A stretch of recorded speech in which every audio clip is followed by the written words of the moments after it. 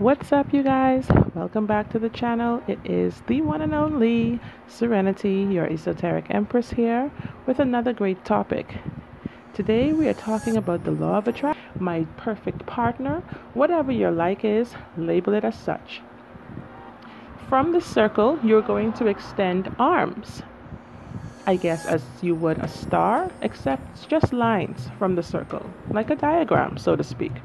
So on those lines, the first qualities or attributes that I would recommend you put to this circle is, number one, in my opinion, you would want this person to be free, not imprisoned, but free and available to give you the love that you so desire and deserve.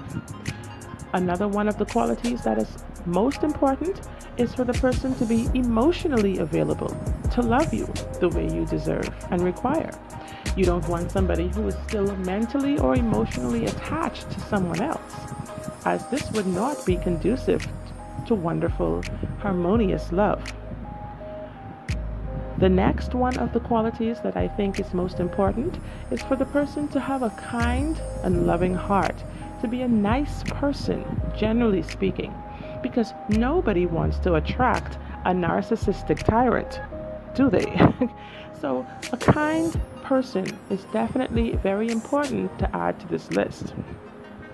Now you can extend as many arms to this circle as can fit on your sheet of paper. So I would suggest you get a piece of paper that is large enough to include all of the qualities that you can think of this particular or specific person.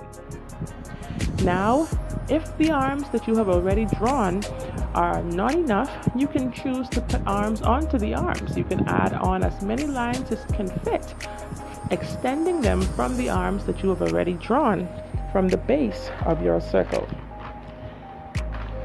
So some of the things that I have listed on my circle, definitely among the ones that I've already said, are some other ones. Of course, you want someone who is attractive, somebody who is responsible, somebody who has a sense of humor. Of course, this is very important because you do not want a dull and lifeless relationship.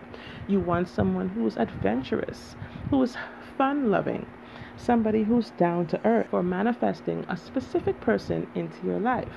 I hope you enjoyed this video. Give it a try, and if you have already, do let me know in the comment section below what your thoughts and feelings are about this.